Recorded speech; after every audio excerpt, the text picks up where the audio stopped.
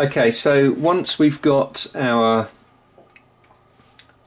camera connected, what I'm going to do is I'm going to show you how you can use the same video stream to input into OBS and then transition between two captures from the same video card. So two different scenes using the same video input using this USB HDMI capture card. So the first thing that we want to do is, I've already got OBS running because I'm recording the screen, but you want to open up OBS. You won't get this message. This just because I'm running it already and capturing it. So what we're going to do is we're going to start off with a fresh install or a fresh setup. So when you open OBS, we need to create the first scene, which is the feed from this camera. So the first thing you want to do is go onto scene 1 and you want to input your video capture source. So video capture device, this one here, will show up as USB video device. So the other one was the webcam on the laptop, which isn't very good quality. I'm using a 4K camera which is scaled down to 1080p because of the capture card, and then that's inputting into here. So the first thing that you want to do is you can tell it that actually we're going to be using the standard settings for this. So I'm not going to configure it with any bespoke settings, but if you wanted to, you can do that here. So you could come down to change your device default to custom default. You can then select your resolution, which is 1080p because it's going through the capture card. You can match the frames per second, so this is capturing at 50 FPS, which is what the camera's outputting. But you can, if you wanted to change that, you can select it to highest or 50, but we're using auto select because that's what the camera's outputting. And then the video format, you've got a choice between MJPEG or YUY2. Now this capture device likes YUY2, but again, I'm not going to select any of that because I'm just going to accept the defaults, and OBS will pick up what the camera card wants to use. So I'm going to say go back to where we were here, and I'm going to set this back to default setting and then say OK. So as you can see here, we've now got the video capture device set up.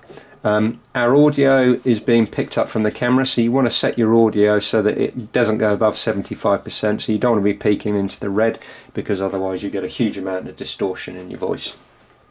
The reason I've got two channels here is because I'm outputting stereo, so left and right, and the right channel is obviously showing more because I'm standing to the right of the camera. So I'm just going to reduce that down a little bit further.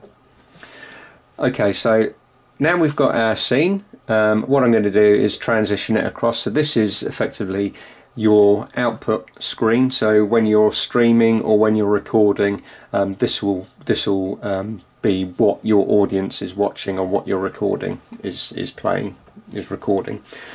So to get a different scene, what we want to do is we want to create a new scene like that, and we want to input the same video capture device. So when you click on your video capture device, it will automatically try and create a new one. So we're not going to be doing that. So we're going to select add existing. We're going to highlight the video capture device that we've already got input.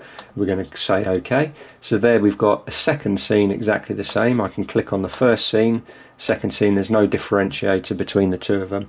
But in our scene 2, say for instance, we just want to zoom in on, I don't know, the laptop. So we can do that by cropping our image. So we're going to hold our Alt key down and we're going to drag up from the bottom like that, and we're going to crop in from the side. Oh, missed that one. Hold your Alt key down again. You can drag into there. I'm going to do the top as well. Alt key and drag down, and then I'm going to do the left hand one, Alt key, missed that one, just drag that back out.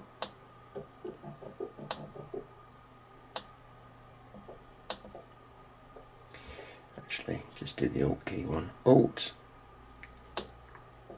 left click and drag in. And now obviously what we can do is we want to zoom in on that, so we can actually make this bigger by zooming, left click, drag your image to the size you want. You can oversize it, of course, if you want to zoom in even further, and then you can just drag your image around till you're happy with it. So what I'm going to do, I'm going to just crop this back out so that it fills the whole screen. There we go. So now what we've got here is we've got our scene 1 over on the right hand side that's effectively broadcasting, and then scene 2, which is what we've just cropped. So if we want to cut between the two, just click on cut. As you can now see, this is scene 2 and this one over here is scene 1. We can go back to scene 1 again just by cutting, and you can see you can now flip between the two different scenes. So it's a really useful tool if you've got an audience of people. You've got people, say you've got 3 people sat in front of you, you can have a zoomed out image and then you can crop in onto those 3 people and then transition between the different scenes. It's a really good piece of functionality in OBS, and we wanted to run through that with you today. So that's all there is to it. So create your first scene with whatever scene you want using the video capture device. Create a second scene, again using the same video capture device, but then you can crop in and maximize, so effectively you get a zoomed in image. You want to make sure that you adjust your microphone levels so that you don't distort the audio, and in terms of functionality, you can go on and create whatever you want to do. If you want to just do, you can put a background on here and crop that out. We'll do that in another video to show you how you can tart up your streaming and your presentations. If you found that video useful, give it a thumbs up, and it'd be great if you can subscribe to the channel as well. Every little helps, as they say. Especially in this times of the pandemic, you know, everybody needs to be helping each other out. So we hope you found the video useful, and if you've got any questions, just leave us a comment in the description below. Thanks for watching.